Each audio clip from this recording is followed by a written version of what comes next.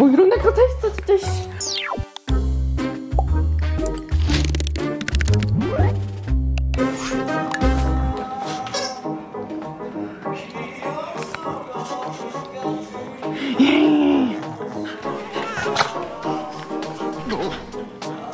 네 왔어요. 애기 왔어요.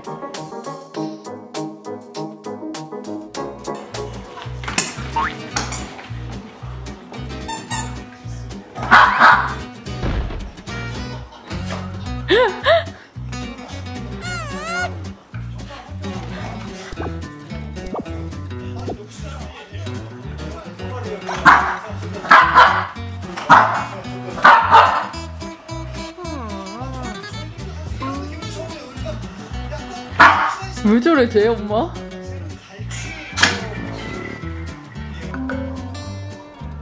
아 장수.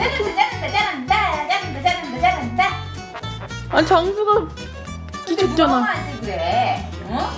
누가 형아한테 그렇게 대들어?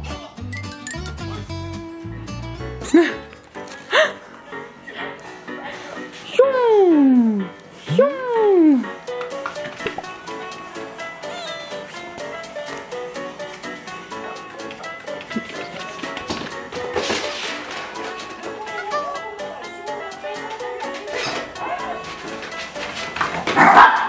원래? 장난감 같이 갖고 놀지 않고 혼자서 왔거든요. 욕심쟁이구나 우리 애기들이.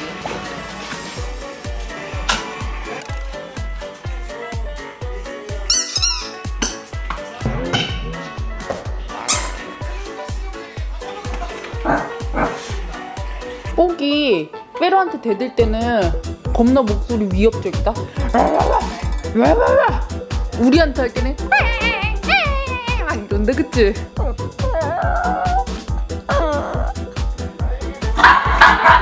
원래? 왜 나한테 그래?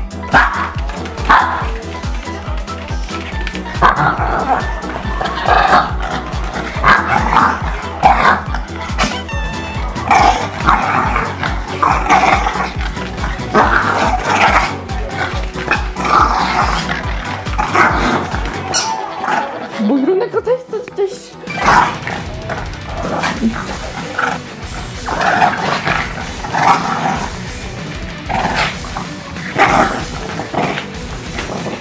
또 삥 돌았어. 삥 돌았어.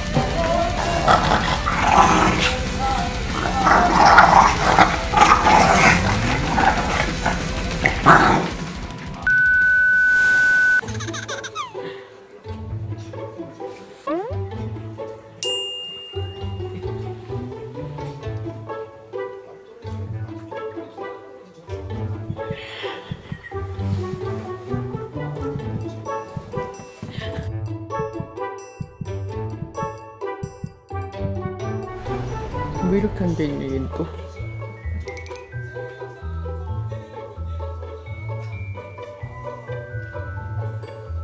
응.